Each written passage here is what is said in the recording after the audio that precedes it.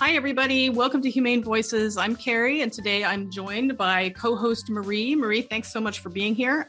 We have a really interesting episode today talking about undercover investigations and one particular investigation that's been going on.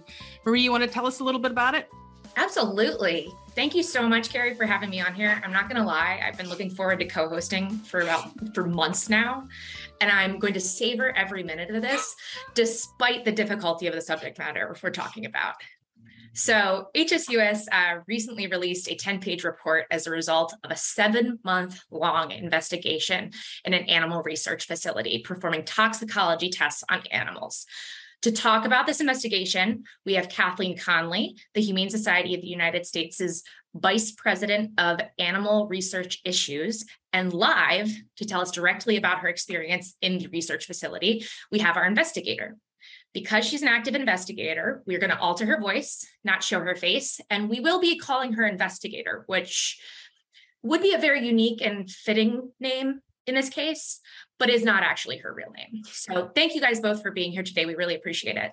Thanks for having us.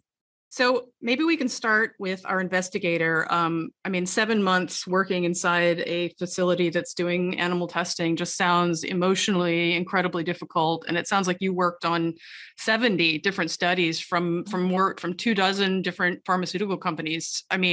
6,000 animals. That is just huge numbers. And I'd love for you to talk a little bit about, your own experience and how that is for you on a kind of day-to-day basis. And then maybe tell us a little bit about that experience specifically, like what kinds of animals you saw and what that was like. Yeah.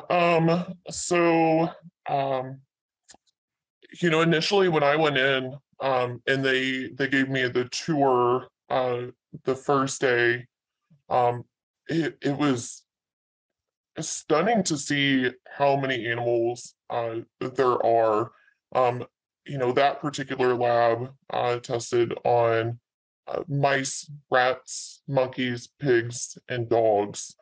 And just to see, the rows and rows and rows of cages of rodents and the endless rooms of, dogs and pigs stuck in their cages, all the, monkeys, in their stainless steel cages, the sounds, especially with the monkeys, was pretty alarming. Yeah. That's just a long period to be doing it too. Like, what do you do sort of at the end of the day to kind of just, get your head in a better space when you have to go in the next day and do it again? So normally you don't have much time to do much of anything. But I am thankful I do have, my animals. And so my dogs were very much a stress relief, but they also made it a little bit harder. Yeah. My dogs act like normal animals, to where, if they're in their room and I have to let them outside, they're going to run outside. They're going to be typical dogs and run around and play. The dogs there, wagging their tails when you come up to the cage. As soon as you open the cage door, they freeze, they hit the ground. Yeah. The first thing I did when I read about your investigation was just hugged my dogs a little bit tighter that night. Yeah. It's pretty sobering to imagine what you went through. But do you happen to know where the animals come from? Particularly maybe the dogs and the primates. Is there a place that they're getting them from? I think Katie may be able to explain that a little bit better. Sure. Yeah. And let me say first, thanks so much to our investigator for all of her hard work to reveal what's happening. I know it's emotionally taxing. So, we're going to do everything we can to make change after this investigation. So thank you. As far as where the animals come from, they are bred in facilities specifically to be used in research. Of course, this does not mean they're not capable of being loving pets in homes. They are. It is easy when you work in a laboratory to try to, put a wall down in your head, right? So you don't think about them that way. I used to work in a laboratory and I was able to compartmentalize.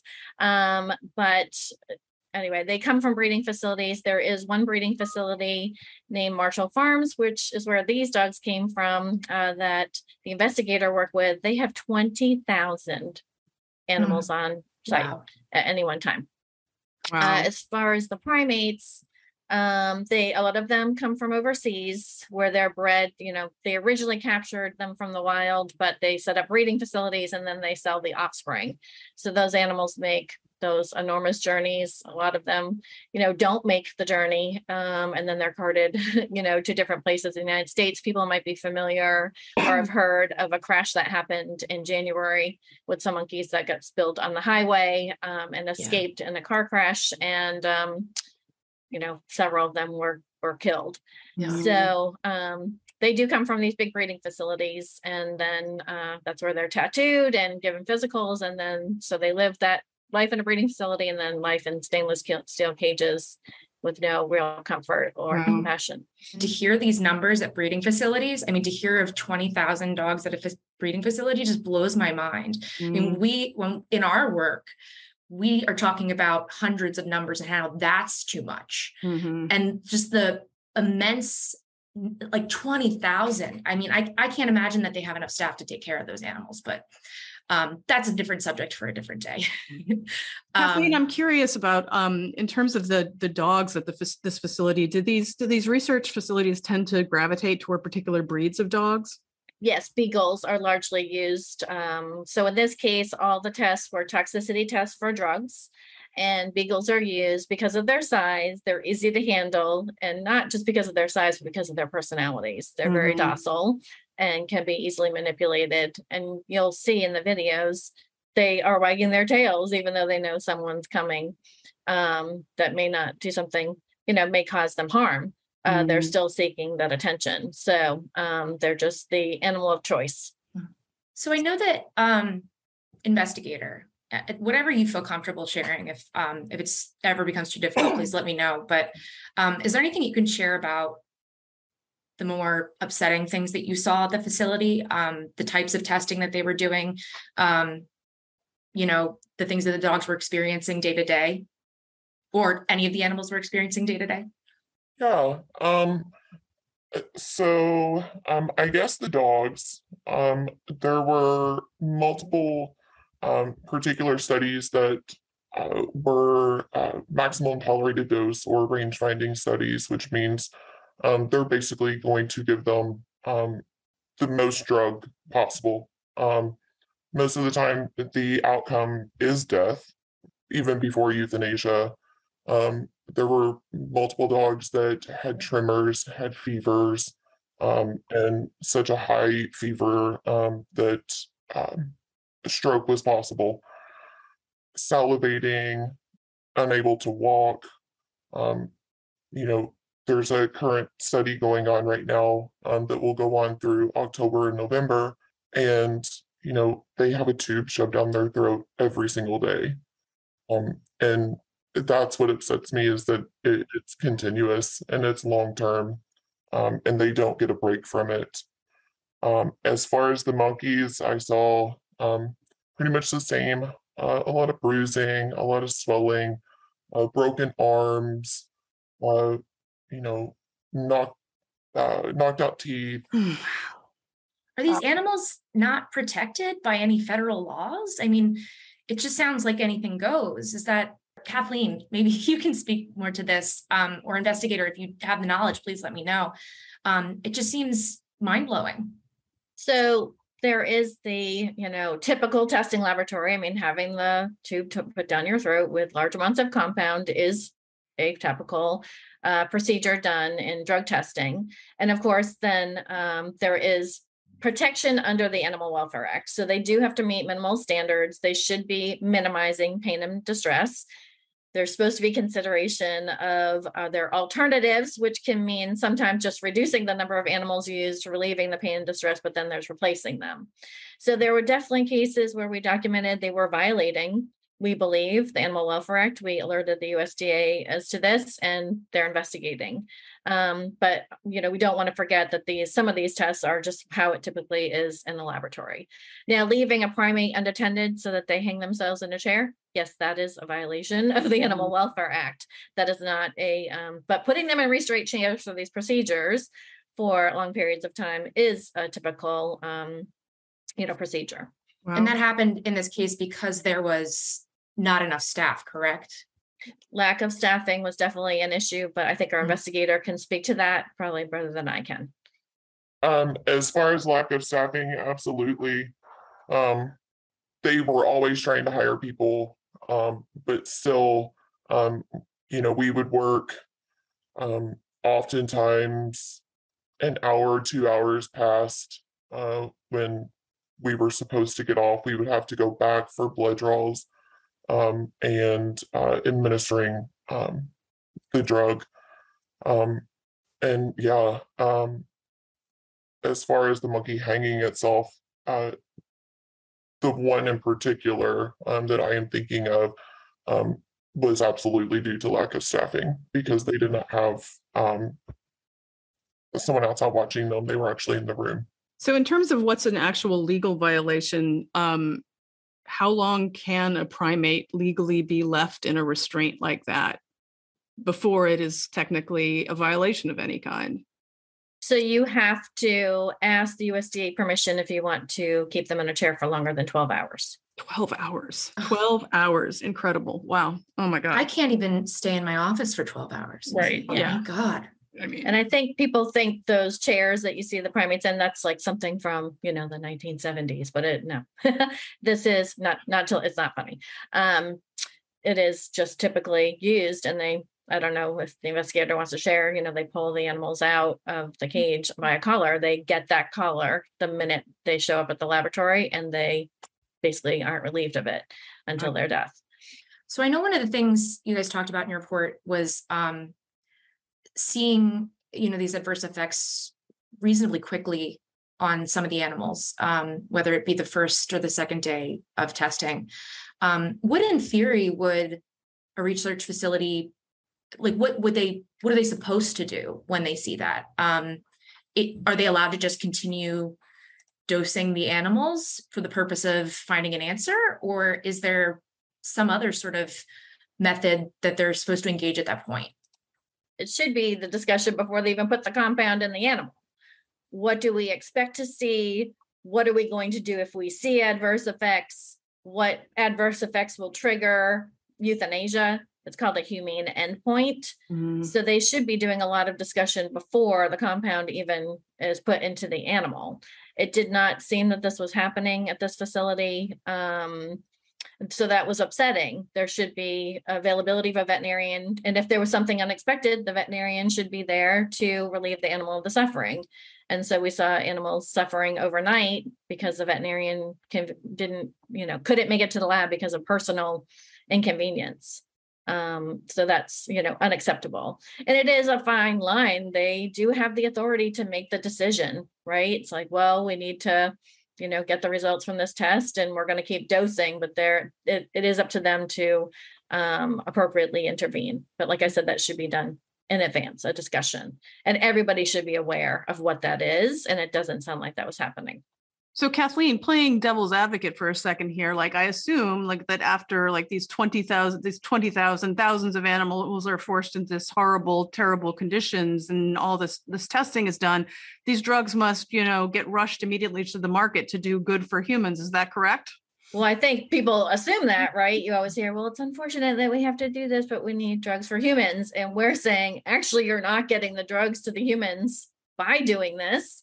And it's irresponsible to continue to rely on animal tests. So it's estimated that about 90%, and actually that's on the low end, we're being conservative, drugs fail ultimately in human trials and don't ever make it to market. And about half of that is due to unexpected toxicity in humans after animal tests. Wow. So why do we continue to allow this high drug failure rate? So you don't have to choose between the dog and the human.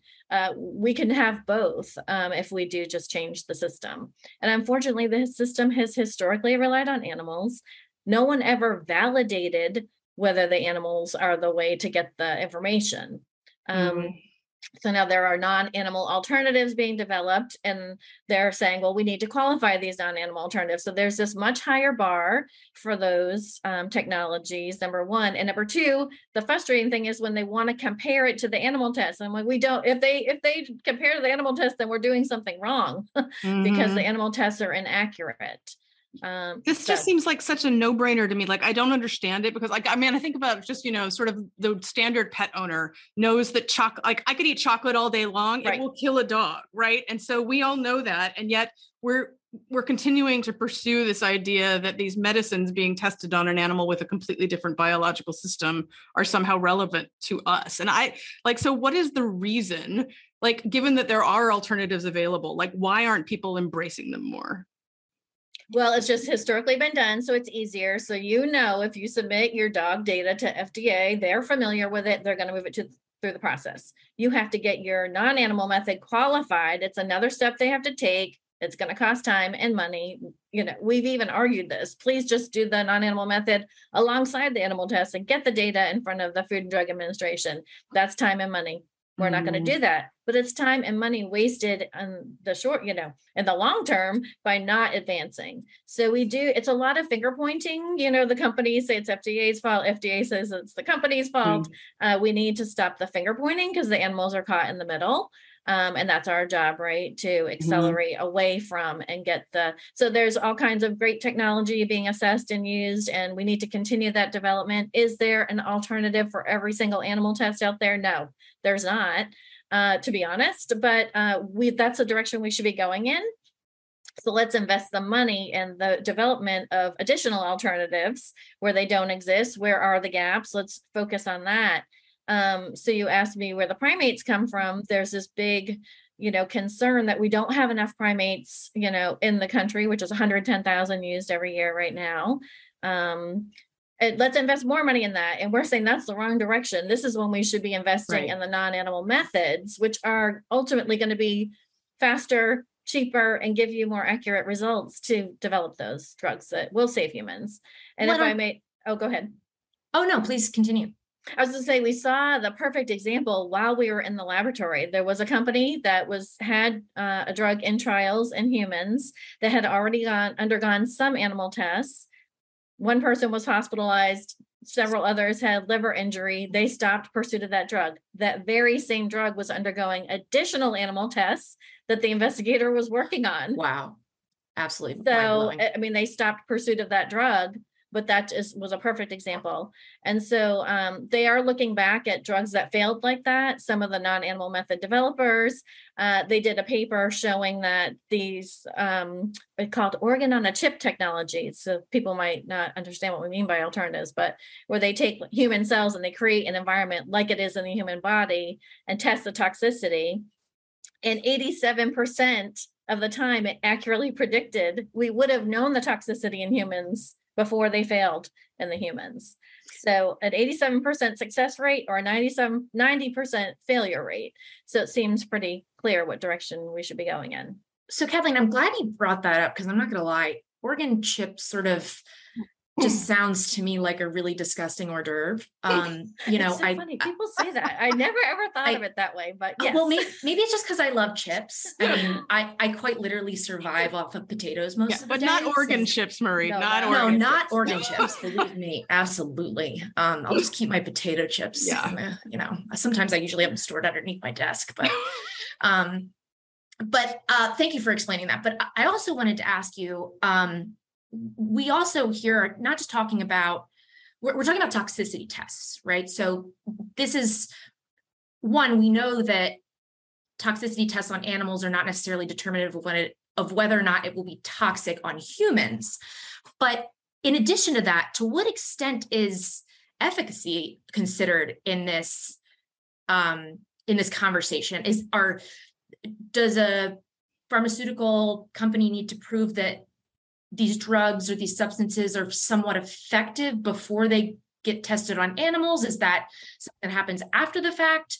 Or are we just basically, testing animals to toxic levels before we even know whether or not this drug is going to do anything for humans? Right, throwing spaghetti at a wall, basically. Yeah.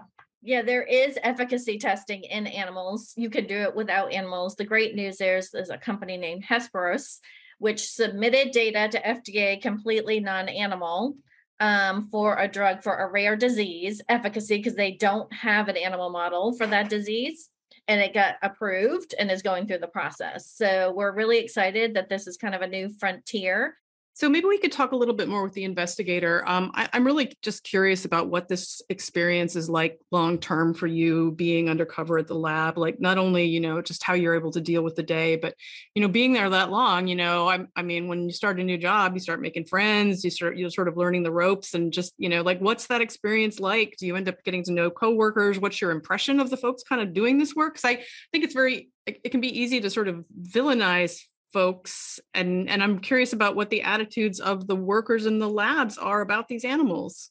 Yeah, absolutely. As with any job, like you said, you're gonna make friends. Just because I am an undercover investigator doesn't mean I'm not, human. And a lot of the lab animal techs, that were my coworkers, were friendly. They I got along with them.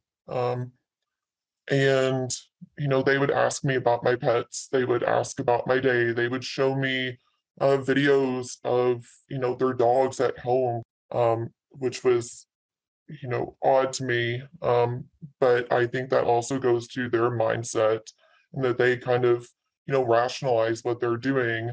But also, this is in a very small town in Indiana. And, I had been told that there was nowhere else that they could work with animals and make the kind of money that they made there. A lot of them came from, vet tech backgrounds, working at a vet clinic. There was one girl that actually worked at the Humane Society in the neighboring county. So I think it's just, they're stuck in small town with no way out.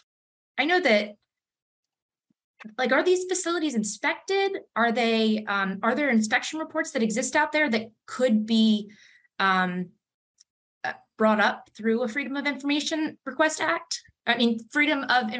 Act request?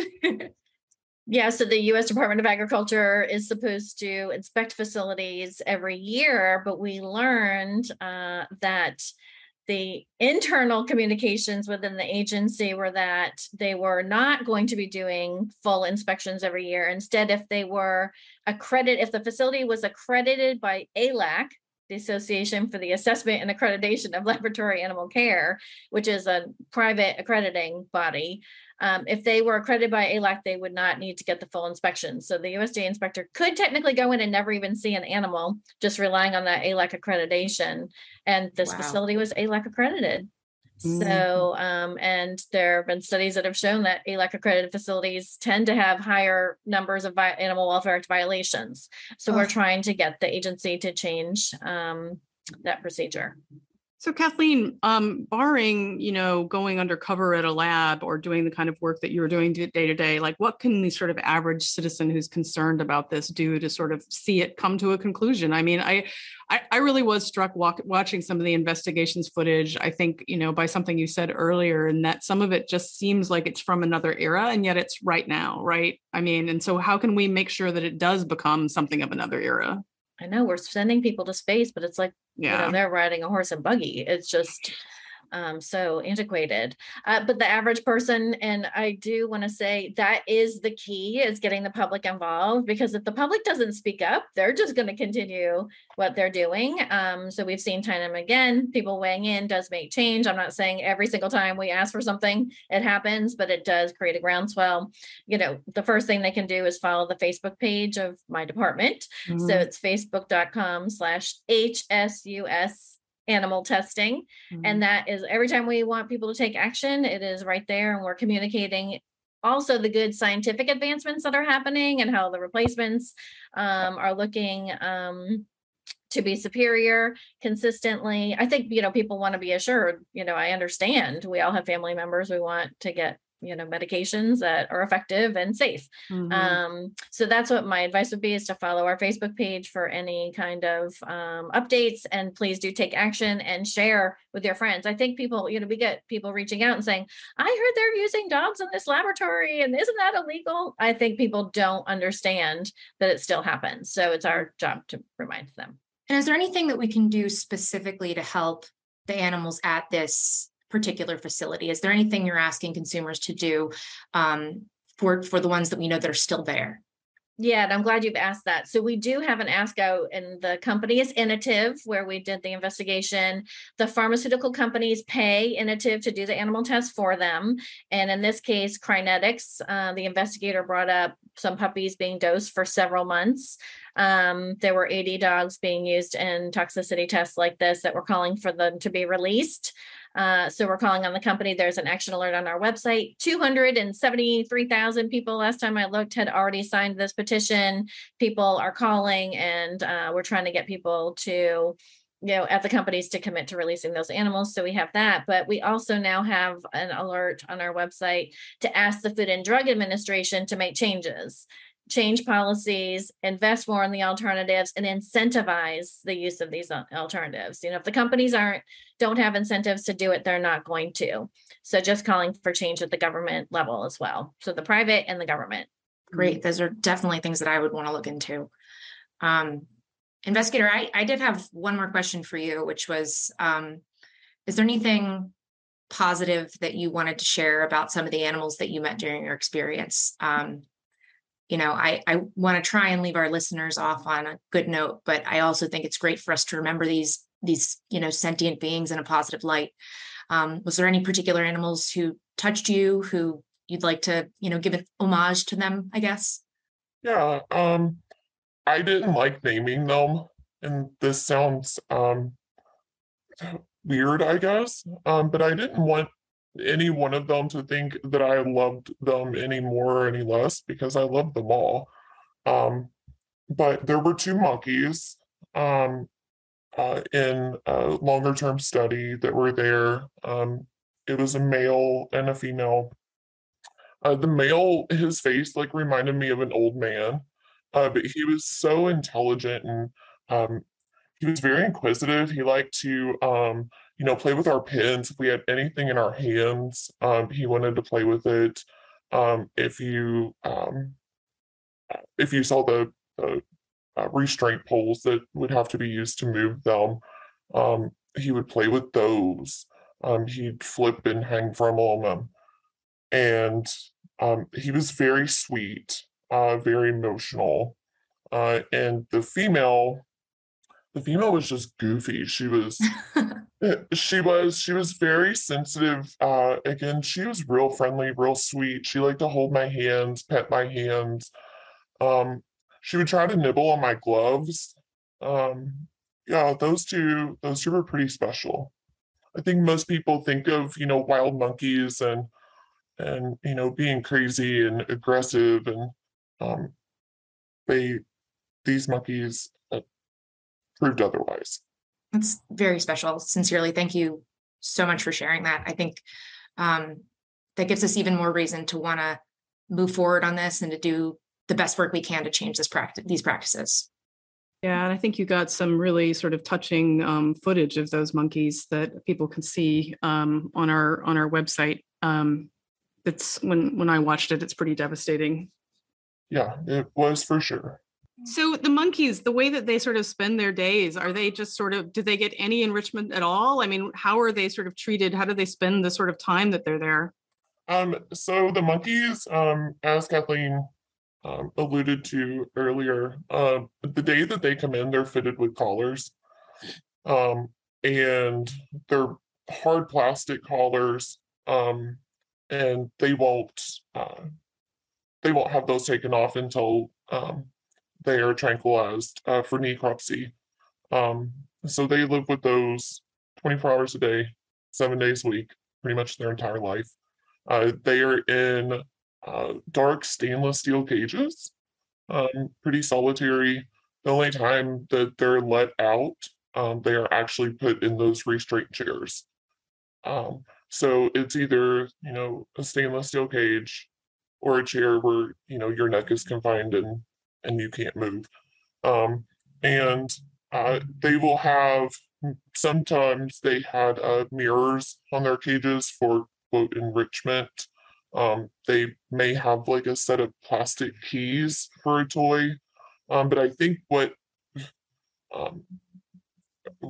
was not concerning, but just a little different for me is that they had 2 TVs in each room for the monkeys to watch television, which they didn't usually care. But a lot of times the techs would put on Curious George. Oh, wow. For the monkeys to watch, which is ironic. Yeah. Curious George is free and happy and walking around. God. I mean, I think I would have just gotten distracted being a worker there, wanting to watch Curious George along with my fellow monkeys. But yeah, I would have preferred to watch Curious George than what was actually going on around me. That's for sure. Right. Exactly. 100%.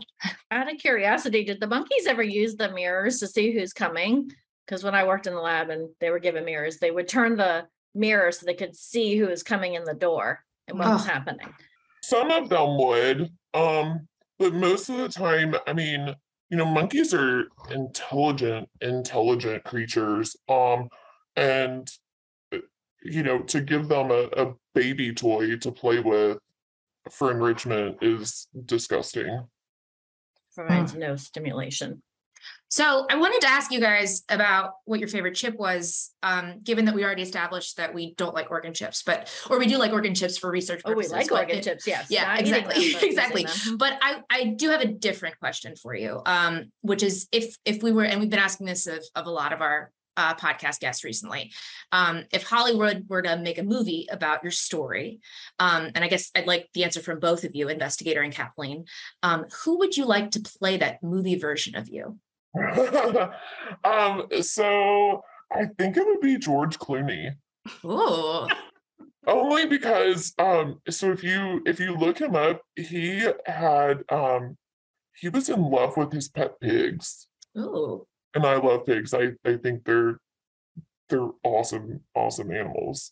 Yeah, that pig used to sleep in bed with him, actually. I can't remember what his first pig's name was, but he adopted it with a former girlfriend. And then, when it was a so-called teacup pig, and then it grew to be like 300 pounds and it was still sleeping in the bed with him. Yeah. Did you guys see the Nick Cage movie recently? Yes. Pig. Yes. That's very incredible. Difficult, but very good movie. And movie, yeah. Also about someone who loves their pig. Yeah. What was this movie? Pig. It's called Pig. It's fantastic. Okay. You should see it. All right. It's really good. I'll put it on my list as soon as we get off this podcast. So Kathleen, what about you? I am not good at these kinds of questions, I'll be honest. Maybe Helen Hunt. That is a clear, that is exactly who I would have said. I think that's perfect. I love her. We haven't had enough Helen Hunt lately. And she actually played in a movie about chimpanzees going to space. I don't know if you remember that. Which was that? I don't remember it. Gosh, now of course I brought it up and now I can't remember the name of it. I do that all the time. Project X? With Matthew Broderick. Oh. I had forgotten she was in that. I always think of that as a Broderick movie and completely forgot that Helen Hunt was in it. Yes. All right. So when we get off this call, I'm going to call George Clooney and Helen Hunt, and we'll see if we can get them not contracted down, Yeah. I'm sure they have nothing on their plates. Yeah. Make sure she can throw out a lot of acronyms like I've done today. Oh, so we love the acronyms. Perfect. All right, everybody. Thank you so much for being here today for this episode of Humane Voices. Kathleen, our secret investigator, thank you so much for your time and especially for your long period of time undercover.